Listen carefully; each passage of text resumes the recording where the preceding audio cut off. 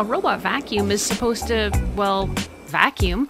So when it's barely picking up a thing, what gives? And is this a big red flag, or is the Roborock Revo Pro misunderstood?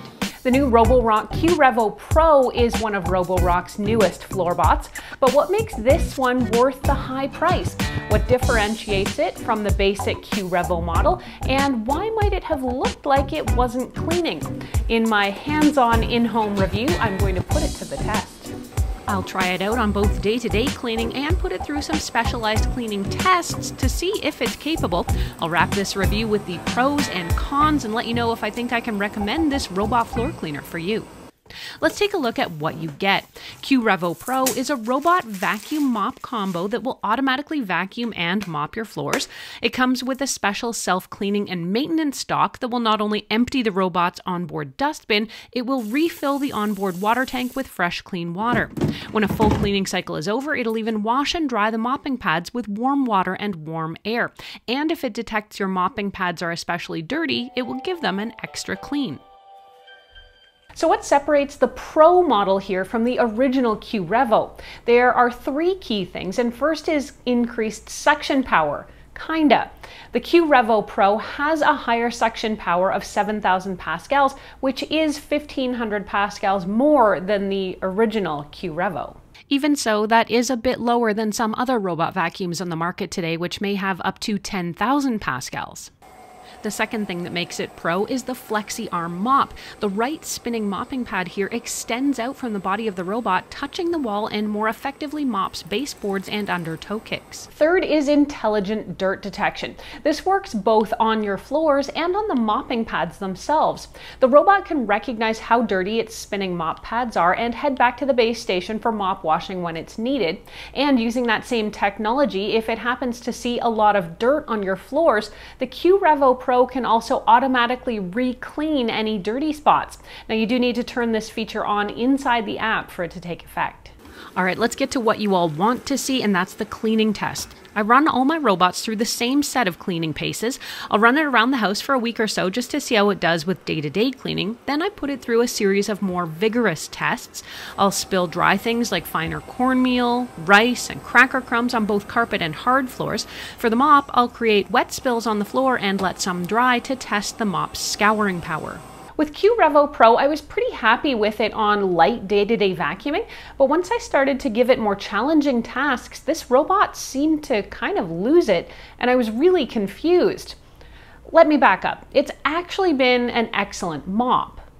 I ran it through a series of mopping tests, and it was actually really good at getting targeted spills as well as doing day-to-day wiping of the floor. When it came to the vacuuming, though, the performance seemed kind of abysmal.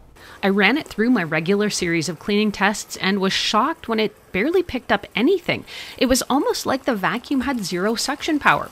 I was so disappointed in the performance, I decided I had to run the tests again, this time with the vacuum at maximum suction power. After a couple minutes, it was clear to me the vacuum just couldn't cut it. So, is this the end of this review? Not yet. Puzzled about why such an advanced vacuum would be struggling so much, I decided to just double-check the onboard dustbin. Now, despite the fact I'd only had it running for about 5 minutes before I did this, I was surprised to find the dustbin was crammed so full there was absolutely no room for any more dust or dirt inside. This is surprising because the robot is supposed to manage the emptying of its onboard dustbin by itself, and most robots will empty it after every cleaning run. It seemed to me, though, that it had been running all week in my house, but never once emptied itself. Since the dustbin was crammed so full, it was impeding the suction by a lot. With the dustbin now clear, I decided to rerun all my cleaning tests again. This time the performance improved from capturing only about 40% of debris up to about 60 or 70%, but I was still pretty unhappy with the performance. But it turns out that might just be a first pass for the robot. I let the robot carry on cleaning, and when it was actually done, I'd say it had gobbled up about 99% of all the debris in the room. Now, after that cleaning session, it also did go and empty its dustbin. Now, not sure if this was a one-off, I decided to rerun all the tests yet another time and capture it on time-lapse video. You can actually see the sorry state I left my floor in here, and while the Revo Pro looks like it's missing stuff at first, if you wait until the end, you can see it does get everything eventually. Again, about 95 to 99% of all the debris on the floors was gone. So what do I make of all this? I'm honestly not sure, and I'm kind of conflicted. Watching it tackle spills once, it seems like it's just not working, but if I leave it to do its thing, it does seem to get everything eventually. While I've never seen a vacuum clean quite like this before in my reviews, just because it has a different way of operating doesn't mean it's bad, just different. I want to touch briefly on a couple of other features that I really appreciated during my testing. The robot is excellent at avoiding obstacles thanks to its LiDAR navigation. The Roborock app is also really easy to use, and it lets you set weekly or daily schedules for your cleanings. And if you have a lot of carpeted areas, the Revo Pro can automatically lift its mopping pads when it approaches them to prevent getting your rugs wet. Overall, I went from shocked and perplexed to really happy with this vacuum. Let's go over the pros and the cons. On the pro side, it's a fantastic mop with spinning scrubbing pads, and that reaching mop really does work at edge cleaning and getting underneath overhangs.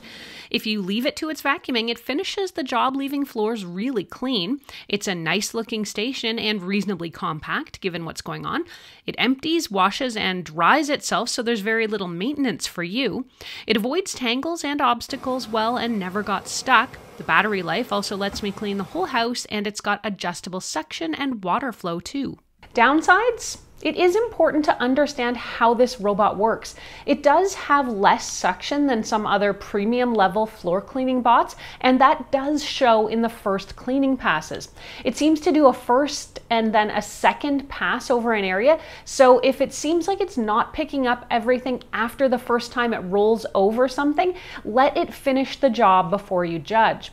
I also wasn't able to figure out why the onboard dustbin wasn't emptying itself after my first few days of tests, but since that did seem to resolve itself, that's a good thing I guess. I'll just have to keep an eye on it. Though when I did go back and check again after a couple days, the dustbin still wasn't emptying. Checking the settings, it should be emptying after each clean, but since it's not, I think it might be time to contact Roborock customer service.